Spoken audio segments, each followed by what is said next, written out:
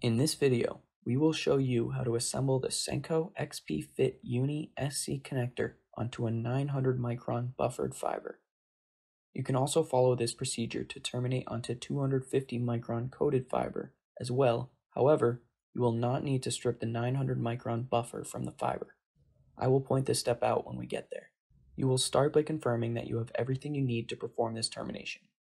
This includes cable strippers, a collet chuck, an XP Fit cut guide spacer, an assembly guide jig, your Senko XP Fit Uni SC connector, which comes with a backpost, screw cap, and tube. And in this case, the connector is green, indicating APC. Blue would indicate UPC.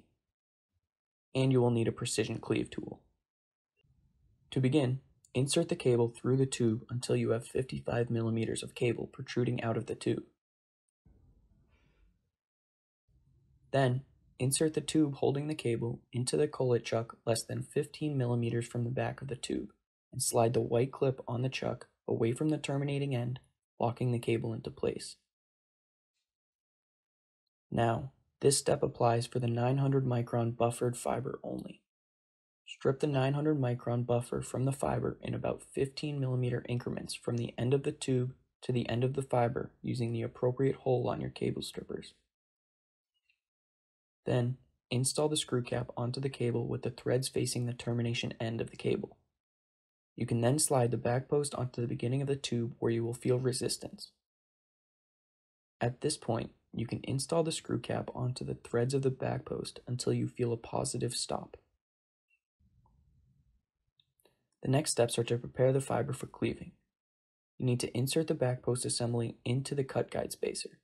This cut guide spacer helps to determine the amount of 250 micron coating you need to strip off the fiber, and it helps keep the fiber at exactly the right length.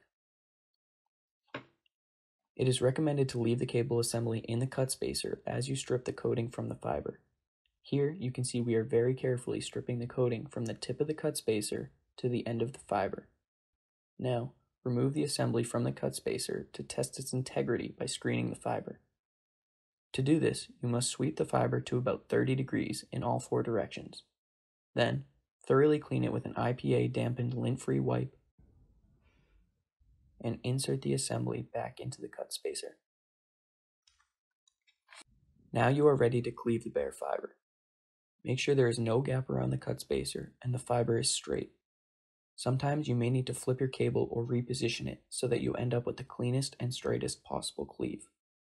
Grab your cleaver and get ready to cleave the fiber. To do this, you must open the cleaver and check to see that your cleave bar is in the pre-cleave position towards you. Then, insert the cut spacer with no gaps, close the lid of the cleaver, and slide the cleave bar, which will cleanly cut the fiber. Always carefully dispose of your bare fiber, and now you no longer need the assembly in the cut spacer, so you can remove it.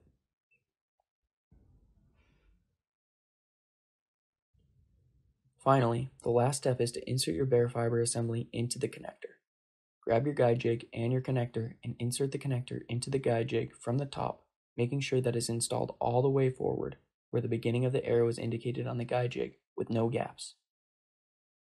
At this point, always check your fiber length by laying it on the beginning of the guide jig as shown. There are lines on the guide jig that indicate where each length should be stripped and cleaved to.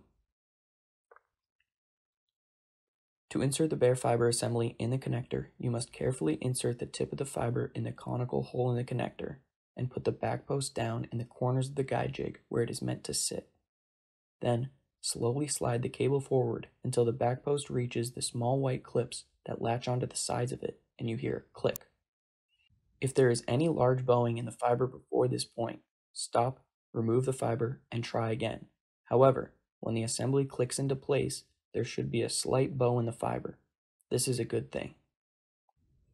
You can then close the connector cover, making sure to secure it properly with 2 click sounds, and now it is safe to remove the connector wedge, which locks the fiber into place. Remove the connector from the guide jig, remove the collet chuck, and you are done terminating. You can check the connector for proper termination with an XP Fit test kit, which includes a visual fault locator, also known as a VFL, an SC to SC adapter, which has cutouts to show the windows properly, a 3 dB attenuator, and a launch cable. In this case, our launch cable is SC UPC to SC APC because we have terminated an APC connector. If you have terminated a UPC connector, then you will need an SC UPC to SC UPC launch cable. First, plug the attenuator into the VFL. Then, plug the UPC end of the launch cable into that attenuator. Now, plug the other end of the launch cable into the SC to SC adapter. Now you can plug the terminated end into that adapter to make sure there is no light coming out of the windows of the connector. If excessive light is coming out of either window, then it is an incomplete termination and you must repeat it. If no light is showing, you've successfully completed your termination and you are ready to connect. If you enjoyed this video, please click the like button, comment your thoughts, and subscribe for more Senko fiber optic content.